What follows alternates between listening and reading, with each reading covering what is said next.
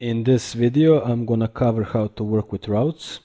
So right now in this app.js file, I have this route right here, which is fine, but if you have many routes, it's gonna get cluttered up and it's not a good idea to have routes like this. So instead I'm gonna have the routes in the routes folder right here. So now I need to set that up. And to do that, I'm going to create a route in the routes folder. And if you're coming from some other MVC background, you can think of this routes folder as controllers, basically. So inside of that, I'm going to create a JS file and I'm going to call it pages. And in here, I need to include express. So I'm going to say var express is going to be equal to require express. And I also need the express router, so var router is going to be equal to express router. This is supposed to be capital R, like so. And at the end of the script, I'm going to say exports here, and I'm going to say here module.exports equals router. And this is supposed to be capital R, okay. So this is the setup that's required. And now instead of having this route here, I can copy this and paste it here. But now instead of saying app.get, I'm gonna say router.get. And in here, I'm gonna get rid of the route.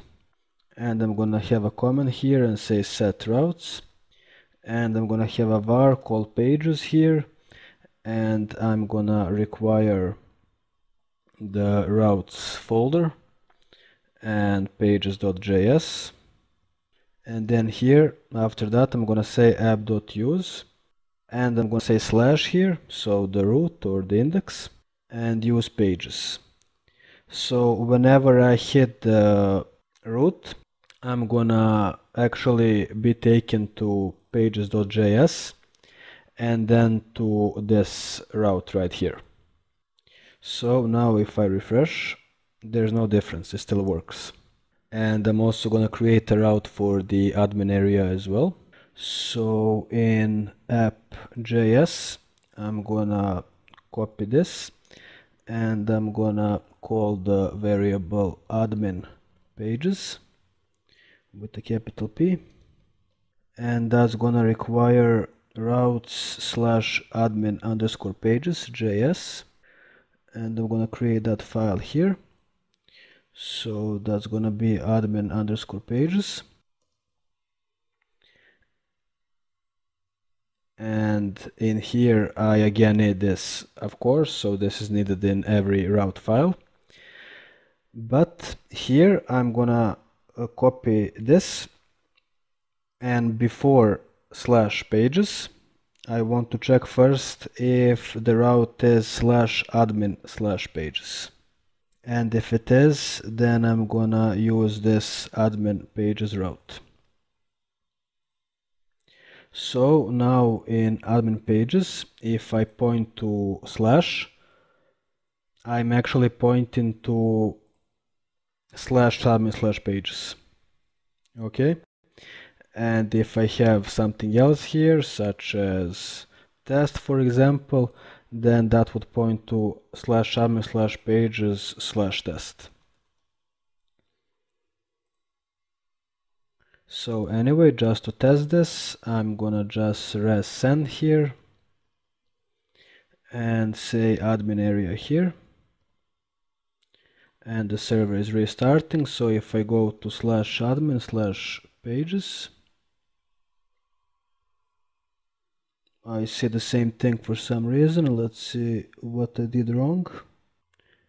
Oh, I changed the pages.js file instead of admin. Let me just have that here and this in here. Okay, and if I refresh, here it is, so it works. And if I, for example, say here test/test, so this pages.js, I can resend here pages test.